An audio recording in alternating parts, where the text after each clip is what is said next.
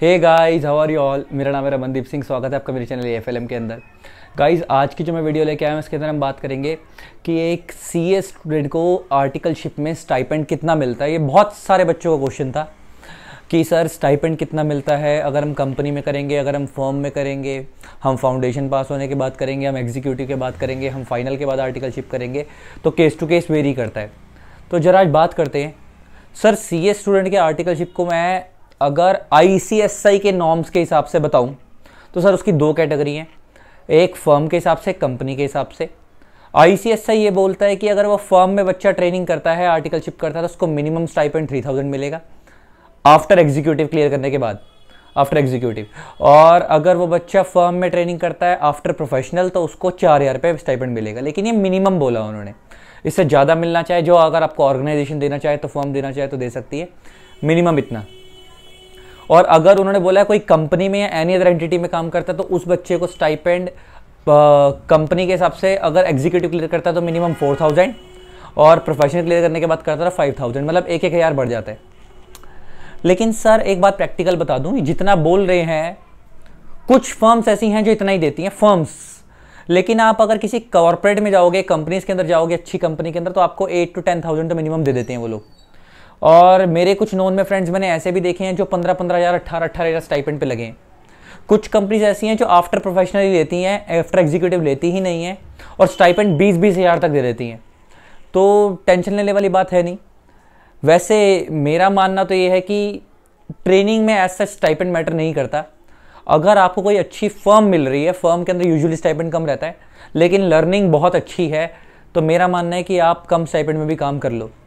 हालांकि मैं देखता हूँ आजकल बच्चों की प्रायोरिटी बहुत चेंज होती जा रही है। मैं देखता हूँ कोई ऑर्गेनाइजेशन की अगर वैकेंसी आती है फेसबुक वगैरह पे तो बच्चे नीचे कमेंट मारा होता है सर स्टाइपेंड कितना है।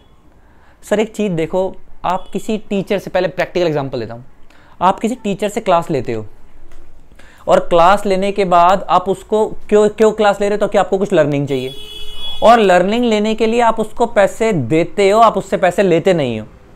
अब सिमिलरली आप जब फर्म वाले को अपना टीचर मानो, जो फर्म में सीएस हैं, जो आपको सिखाएंगे, एक तो वो आपको काम सिखा रहे हैं, ऊपर से आपको पैसे भी दे रहे हैं, तो जितना दे रहे हैं यार उतना अच्छा है।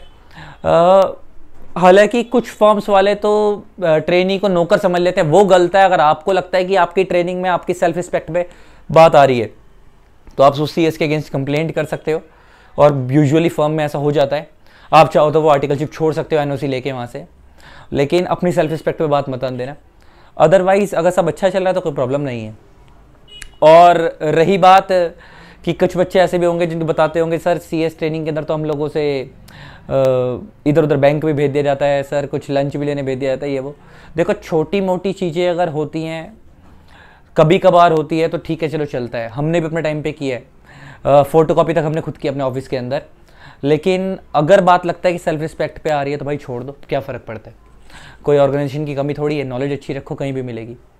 तो स्टाइपेंड जो मैंने आईसीएसआई के नॉर्म्स के हिसाब से आपको बता दिया। अगर मैं फर्म्स के हिसाब से आपको जो नॉर्मल इंडस्ट्री नॉर्म्स बताऊं तो फर्म्स में नॉर्मली 5 to 6,000 मिल जाता है, भले आप एग्जीक्यूटिव क्लियर हो या प्रोफेशनल। 5000 तो आजकल मिल जाता है, 5 to 6,000। और अगर मैं कंपनीज की बात करूँ 10,000 के आसपास, 8,000 के आसपास मिनिमम मिलता है। कुछ फर्म कंपनियां 12-12, 15-15, 20-20, 22-22 हज़ार भी देती हैं। एयरटेल में मेरे दोस्त को 22,000 स्टाइपेंड मिलता है, उसके सारे ग्रुप क्लियर थे। तो ये तो केस टू केस वेरी करता है कि आपको किस ऑर्गेनाइजेशन में जॉब मिल रही है, ट्रेनिंग मिल रही है, आर्टिकलशिप। फिर उसके बाद बनने के बाद तो वो अलग क्राइटेरिया, वो तो सैलरी का मैंने ऑलरेडी वीडियो डाल रखी है। बस एक चीज़ याद रखना, जहाँ भी जाओ बस ये चीज़ याद रखना, लर्निंग अच्छी होनी चाहिए। और आर्टिकलशिप कहाँ करनी चाहिए, फर्म में या कंपनी में, इसके ऊपर मैं ऑलरेडी वीडियो डाल चुका हूँ। लेकिन बस इतना बता देता हूँ, ऑलरेडी मेरे चैनल पर वीडियो थोड़ा टाइम हो गया डाले, 6-7-8 महीने हो गए होंगे। बस इतना बता देता हूँ कि अगर आपको आगे फर्म में फर्म खोलनी है अपनी तो आप फर्म में आर्टिकलशिप करो, कंपनी में ही मूव करना तो आप कंपनी में आर्टिकलशिप करो। क्योंकि फर्म वालों का वर्क डिफरेंट तरीके से होता है, कंपनी वालों का वर्क डिफरेंट तरीके से होता है। फर्म वालों को उठना बैठना डिफरेंट है, कंपनी वालों को उठना बैठना डिफरेंट है। तो जिस तरह के एनवायरनमेंट में जाना चाहते हो उस तरीके की लर्निंग लो। आई होप आपको ये वीडियो अच्छी लगी होगी। इसी तरीके से वीडियोस को प्यार देते रहे।